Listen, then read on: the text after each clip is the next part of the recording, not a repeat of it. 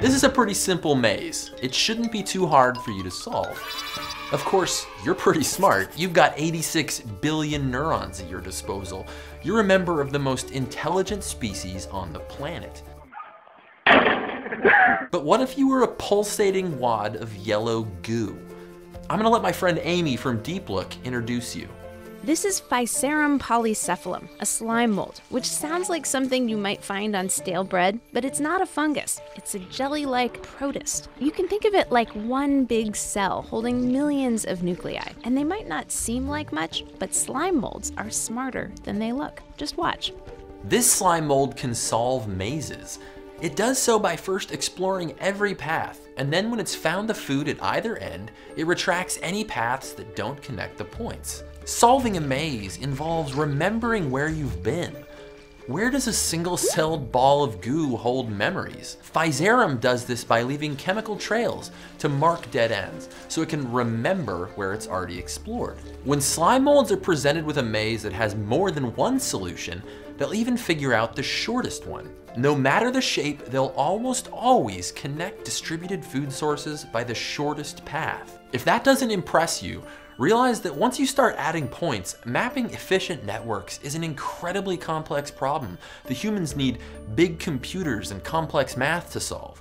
This living ooze is redefining what it means to be intelligent. They've even been able to map the rail system of Tokyo and the major highways of the United Kingdom. Another kind of slime mold shows a different kind of smarts.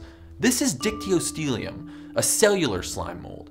Now, instead of a creeping blob, this slime mold lives most of its life as single free-living amoeba, gulping up bacteria. But when it runs out of food, something amazing happens. One cell starts emitting a chemical. This attracts other cells, and once they join up, those cells start emitting chemical pulses of their own. This is called chemotaxis, and the bigger the mass gets, the stronger that signal, until eventually there's tens or hundreds of thousands stuck together. These once free-living cells now cooperate like a multicellular organism, coming together like Voltron and moving in unison. This slug travels farther and faster than any single cell could on its own. It's about to undergo a second incredible transformation. After the slug migrates away, it flattens itself and begins to sprout. A thin stalk grows out, lifting a fruiting body into the air.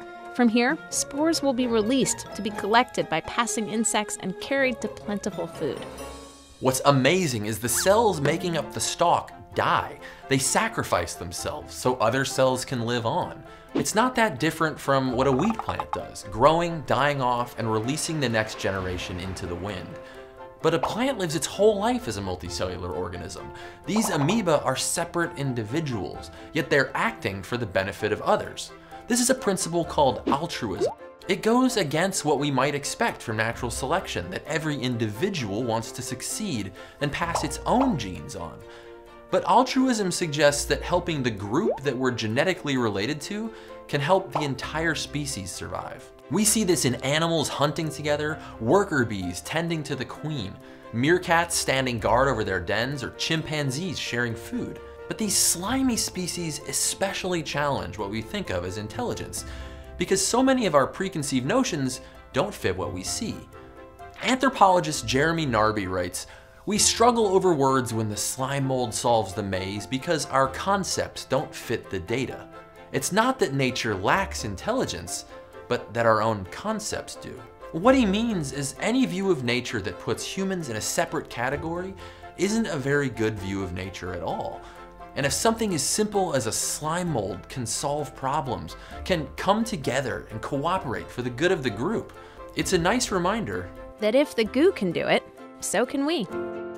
If you want to get an up-close look at how slime molds move and how scientists are using that as inspiration for future robots, then follow me over to Deep Look. And as always, stay curious. We can inherit a lot from our parents. Hair and eye color, height, but we can't inherit everything because some biological traits are acquired during our lifetime. The only way to transmit biological information between generations is in the letters of our DNA. But what if it's